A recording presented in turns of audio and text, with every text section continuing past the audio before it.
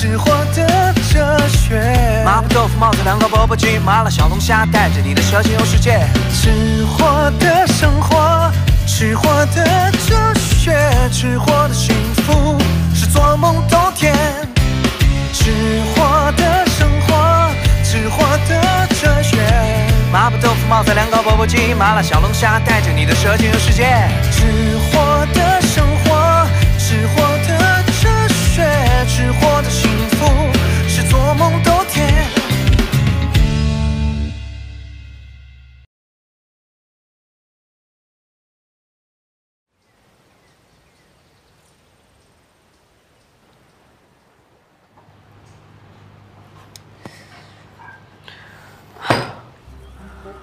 这段时间，店里生意突然一落千丈，流水还不到上个月的1/3，果然是花无百日红啊！这往年也是，差评变多，处理起来特别麻烦，发红包、送礼物、退换货都不管用。那差评都说了些什么？问题出在哪儿呢？基本上都在抱怨口味，说什么锅底变了，味道发苦。苦味儿？那店里的情况呢？也差不多，我们已经接到很多投诉了，都是说锅底发苦，对不对，西西？西西，是这样的。那关文剑不知道这个事儿吗？他好像没当回事儿。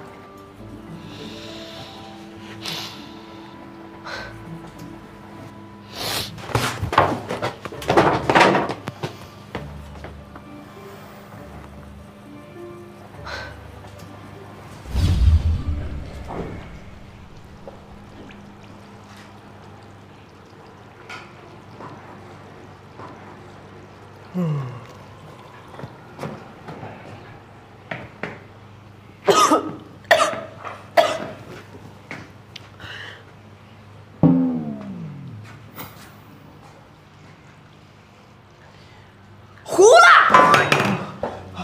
多少钱？关文剑，你打麻将呢？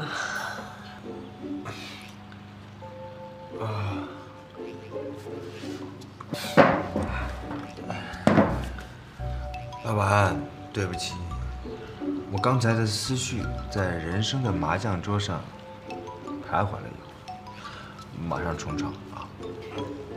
最近很多客人说底料发苦，到底怎么回事？发苦？那是他们命苦，所以吃什么都是苦的。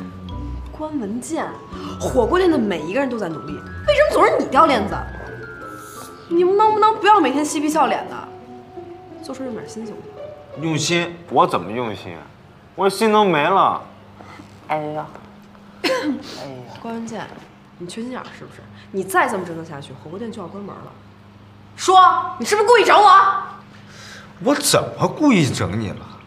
静雅，啊？你先别生气了，最近大家都太累了，你给关文剑点时间，让他自己调整，对吧？就是，天天吼我，我可是你的大厨啊！你天天这么吼我，我心情不好，怎么能炒出好料？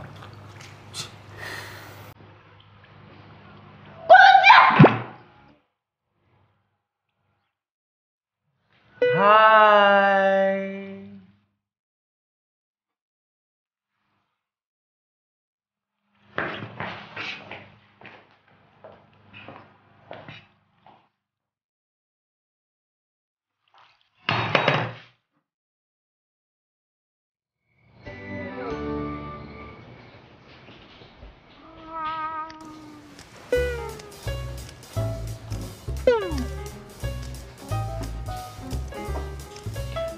这么晚了，去哪儿啊？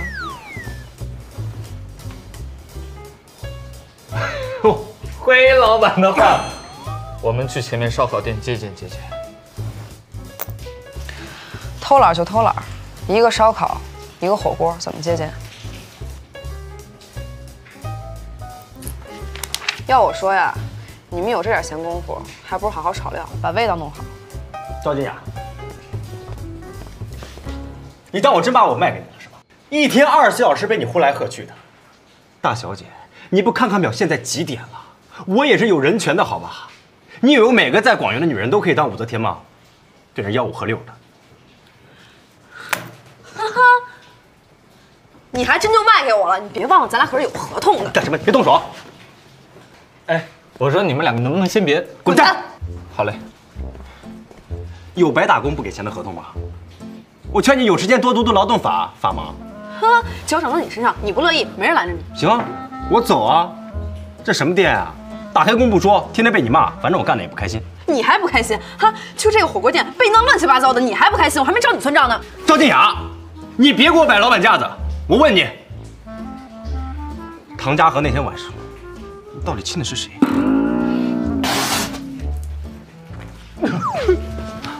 不，哎，啊，这小子怎么跟老板说话呢？这觉得。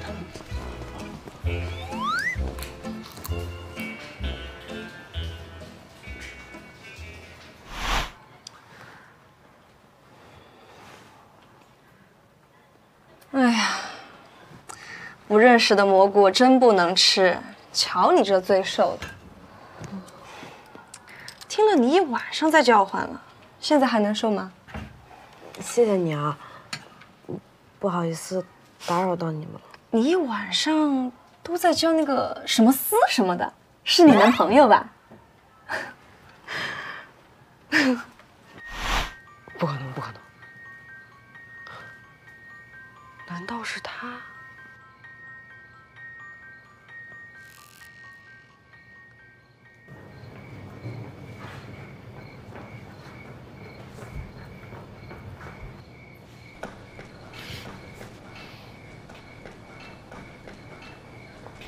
明月，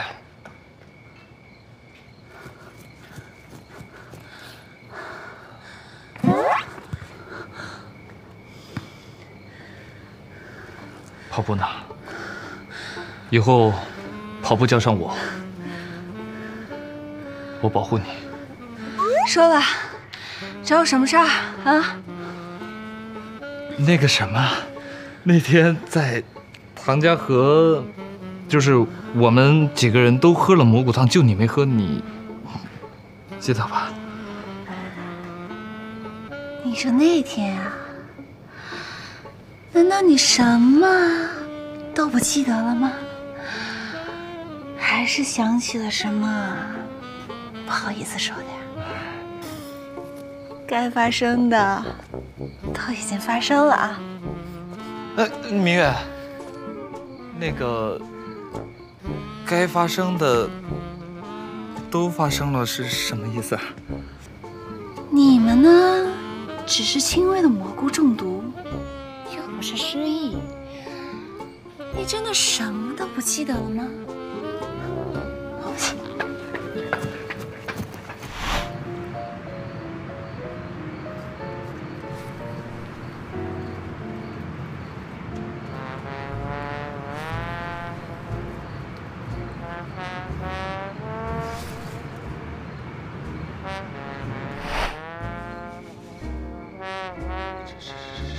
是真的？哇，真的！明月，我会对你负责的。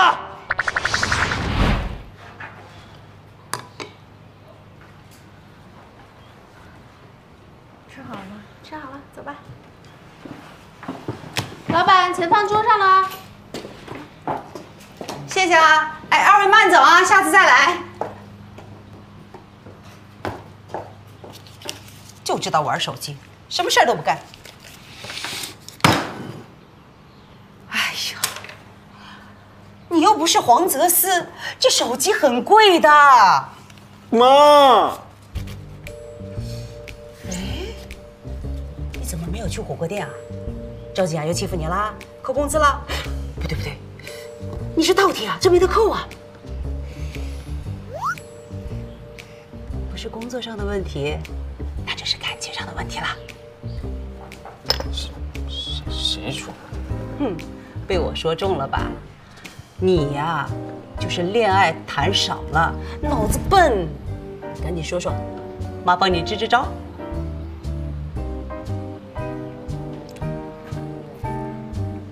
我想进去了。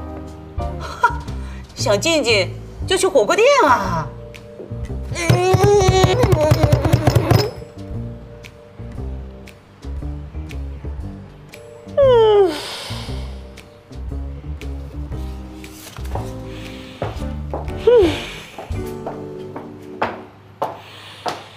哟，朵拉姐啊，今儿是什么风刮来这么一个大仙女啊？明月，赵老板在吗？哦，他刚刚出去了。你找他有什么事情吗？赵老板到哪儿去了呢？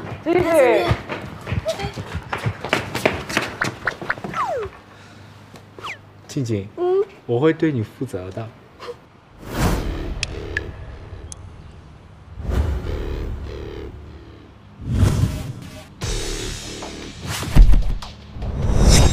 今天不把话说清楚，谁也别想。静静，你非要这样吗？回去再说吧。说，唐家河那天晚上你到底对我做什么？唐家河那天是晚上。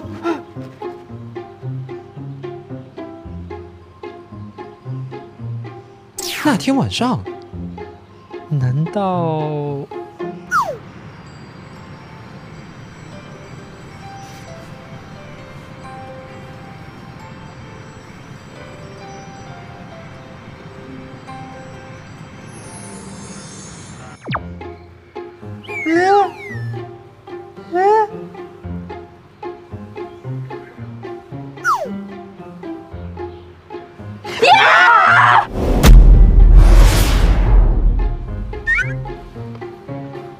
真的是你，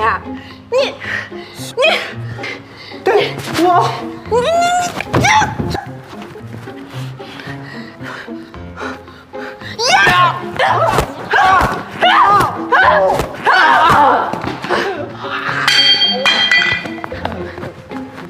静静，我会对你负责的。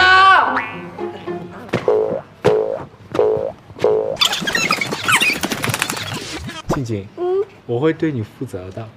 放开他！哎，这位阿姨，关你什么事儿啊？您就不要狗拿耗子了。咦，你这只耗子，你骂谁是狗啊？你骂谁是狗？追着你，打死你啊！你骂谁狗？行了，我跟你说，行了。你们闹够没有？这是火锅店还是马戏团？他奶奶的！金会长，您今天来有什么指示？你们这家店简直是在胡闹，生意嘛一天好一天坏的。火锅店底料出了问题，不想办法解决，整天把心思就用在不用在正事上。再这么下去，小心顶下红灯笼！哼！哼！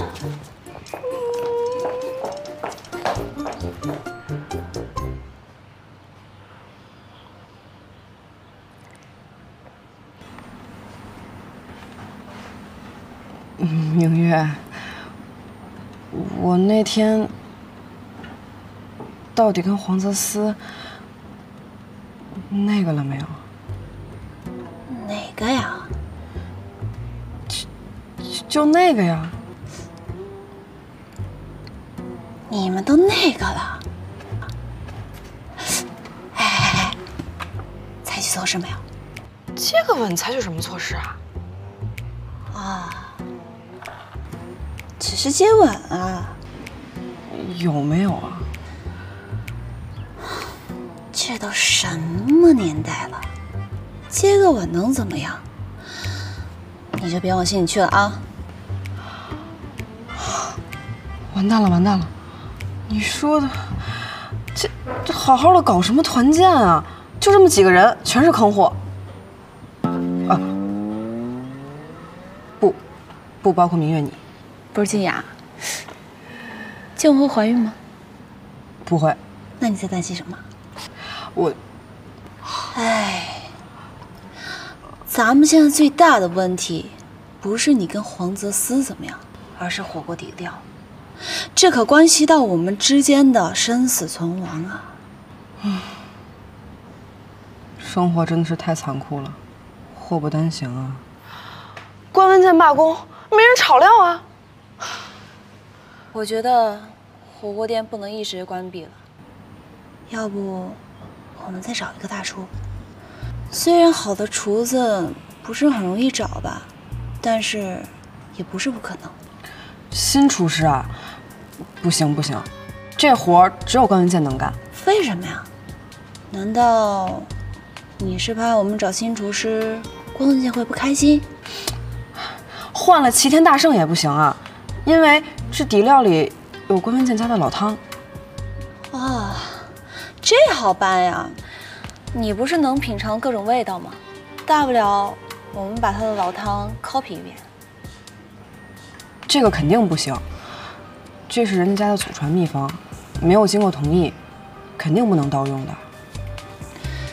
那好吧，那只能再想想办法了。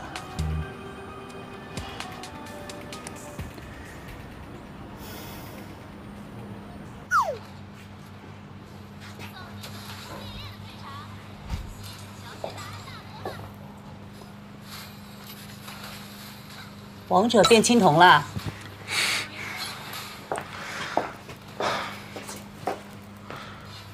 队友坑呗。魂不守舍，怎么不掉级？妈，我就玩个游戏而已。火锅店停业了，关门了。你去了？何止！我还揍了黄泽思那小子。你居然打架？没事吧？放心，哎呀，他那小胳膊小腿儿打得过我，你看我挺好的。哎呀，没事儿啊，那就好。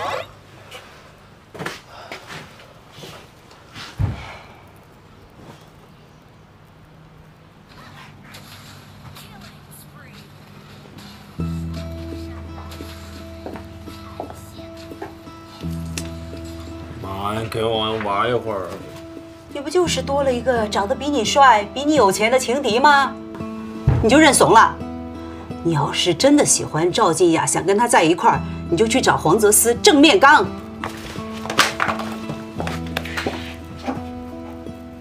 比我有钱，比我帅，还不够残暴吗？妈，你怎么能这么打击自己的儿子呢？我是你亲儿子吗？妈，你这么说我？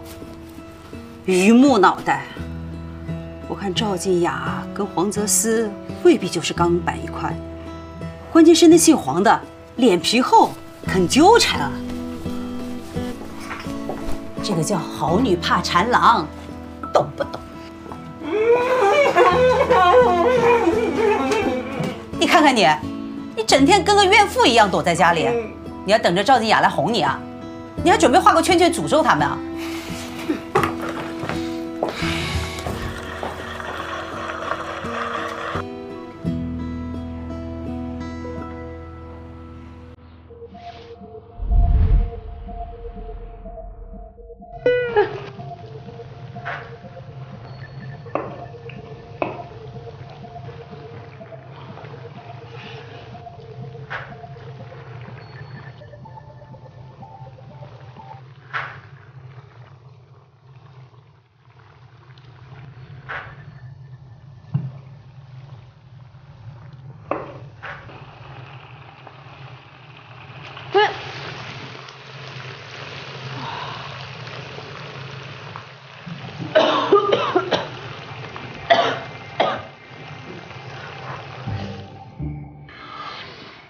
为什么静静非要让我回客栈住？明明我们已经爱得亲亲了，难道是距离产生美？要抱的美人归，你还差临门一脚。临门一脚，亲还不够，还差怎么样的临门一脚？光文剑，光文剑已经 out， 他有什么资格跟我争？他是没资格跟你争。但是他能帮你稳定赵静雅的心。你现在最需要做的就是把光文剑请回火锅店。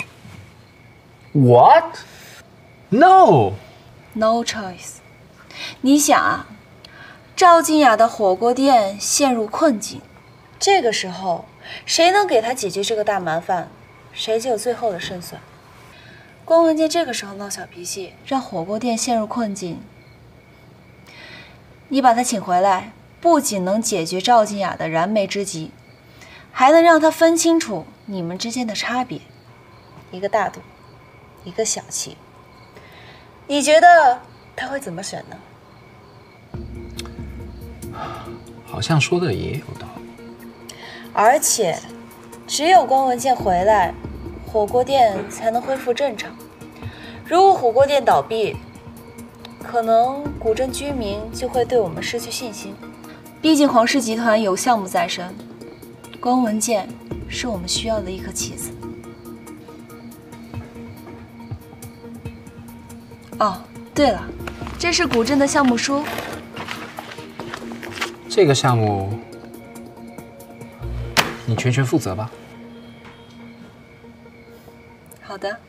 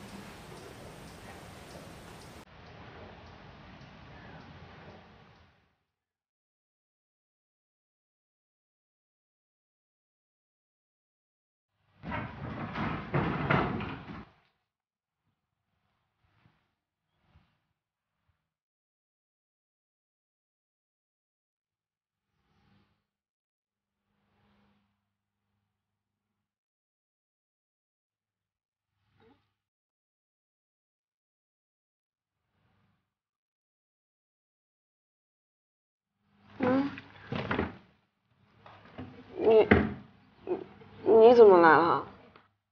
你昨晚熬夜研究火锅底料了？嗯。静静。要不然我们把关文剑请回来吧。啊。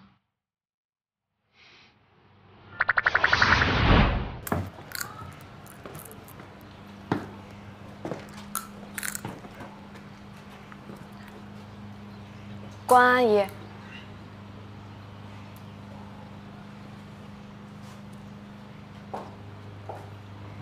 找健健啊，他在睡觉呢。可怜的孩子啊，天天起早贪黑的在火锅店工作，好不容易补一个觉。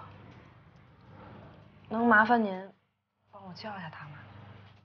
哎呀，他这个人啊，雷都打不醒的。哎。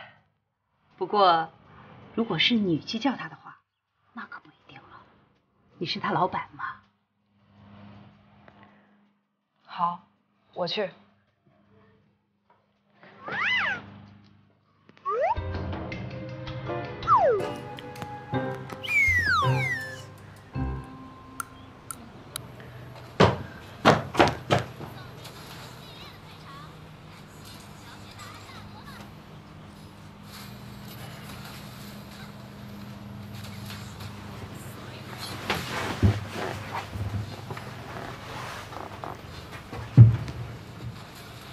你来干什么？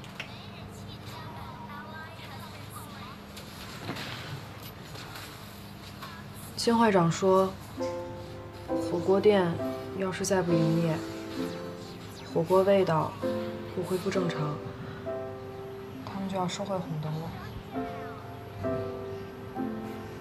那这说明你们和灯笼会八字不合呗？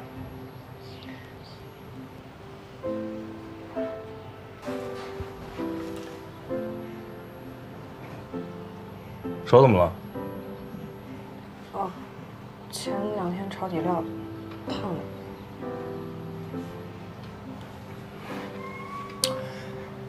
你说你这么大个人了，自己都照顾不好，什么都不会，瞎搞什么？来吧，我给你看看。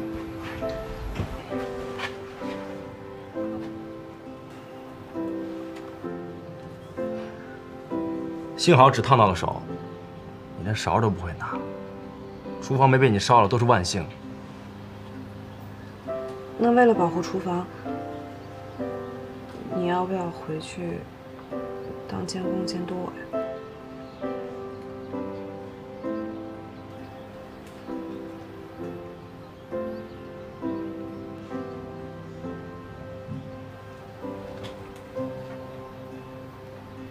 放手！放手！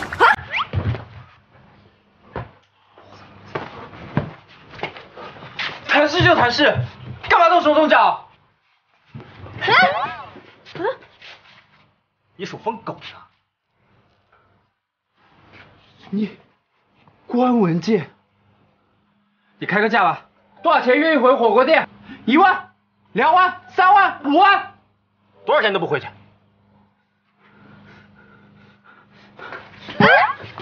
你赶紧奔！小混混还想坐地起价啊？我就是个小混混，怎么了？啊！我打死都不回去，我看你把我怎么着？你神经病！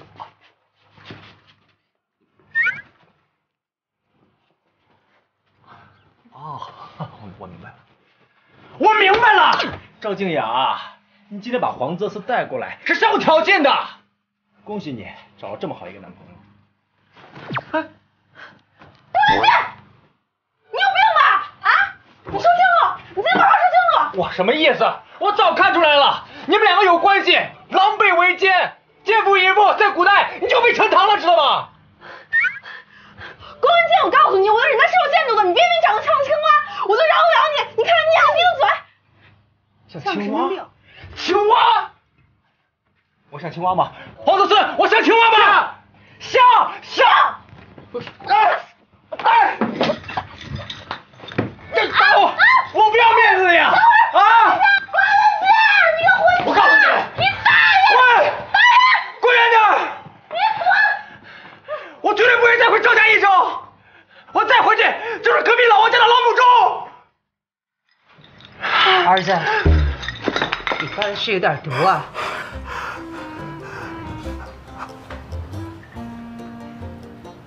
我说什么了？我是谁？我在哪儿？阿姨，你贵姓啊？静静，我跟你说这件事情，3条腿的蛤蟆不好找，2条腿的厨师多的是。你要是喜欢，我什么样的厨师都请得起；你要是不喜欢，一直换到你满意为止。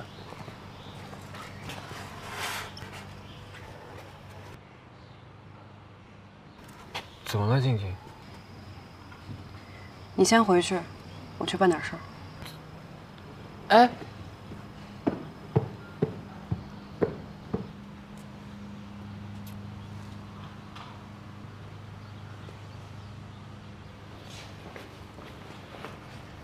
赵老板，金会长，有何贵干呢？火锅店底料的问题，找到解决办法了？金会长，我想问，您能不能，能不能请您到我们火锅店指导我们炒料？什么？让我指导你炒料？哼，赵老板，你可真会开玩笑啊！我是给别人打工做个厨子，可是我有30年没干这个了。金会长。我真的是走投无路了，能不能拜托您，看在您和我爷爷的交情的份上？赵老板，正因为我和你爷爷有多年的交情，所以我才要奉劝你一句：做餐饮就得好好修炼自个儿的厨艺，靠别人的手艺活不久。好好想想吧。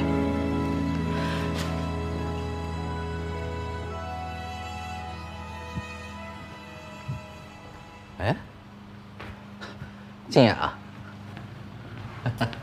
你怎么来了？季会长，金会长这个人啊，就是这样的，说话直来直去的，别往心里去。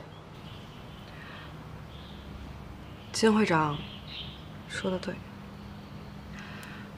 我坐着说。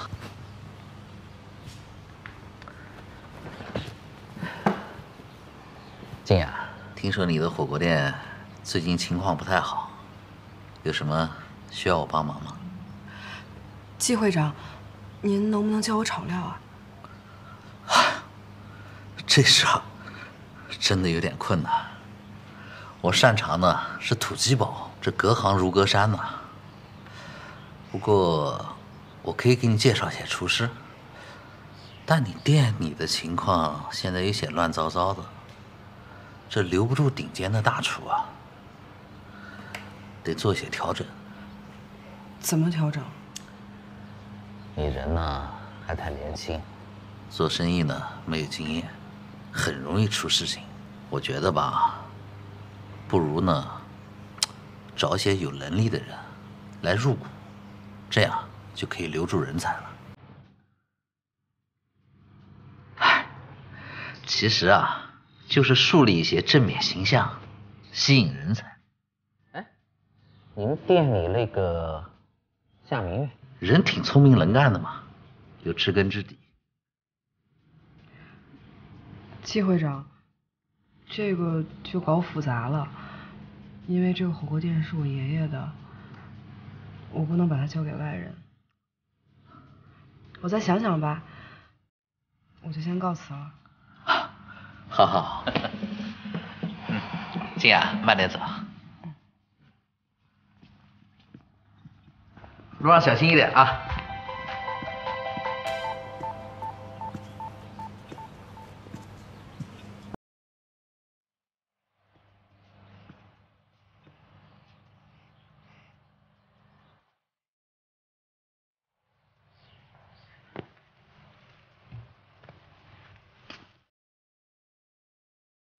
喂，张静雅刚刚来到灯笼会，看样子她已经是山穷水尽了。我叫你说的话，你都说给他听了吗？说了，她不上钩。小瞧他了，就这样吧，保持联系。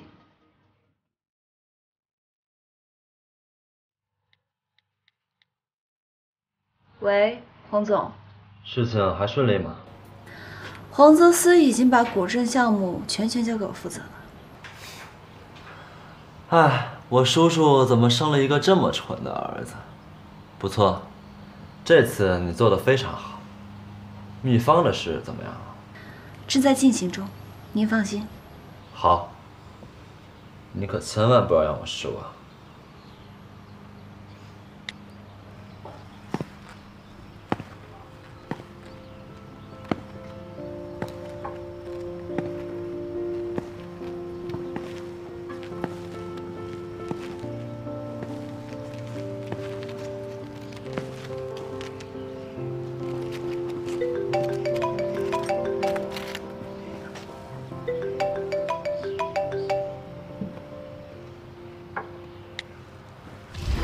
喂，妈，又怎么了？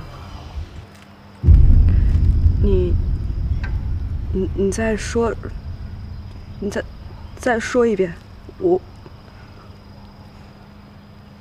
爸他怎么了？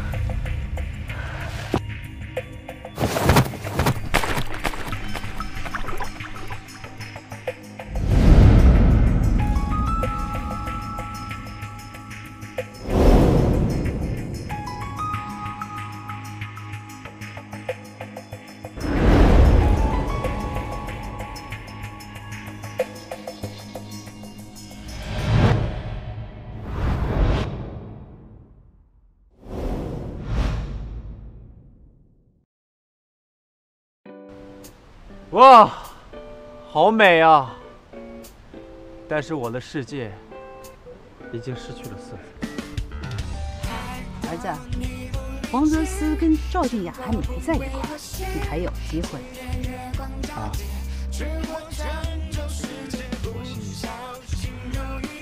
你呀，最多算一个中场落后，下半场冲上去，赵静雅就是你的了。妈，我决定了，我要对你出门，从此青灯古佛，了解你什么？了你个头啊！你就是个恋，老娘你都不要了，这个兔崽子！妈，我是失恋人士，我需要关怀。关怀什么？你出家了，谁给我开拉面馆？谁给我赚钱？谁给我洗袜子？谁给我按摩？妈，谁每天给我？老子每天不上班，上山把时间饭。欢迎来到专家一招火锅店，我们这里火锅好吃不要钱，一点都不像。回来再打。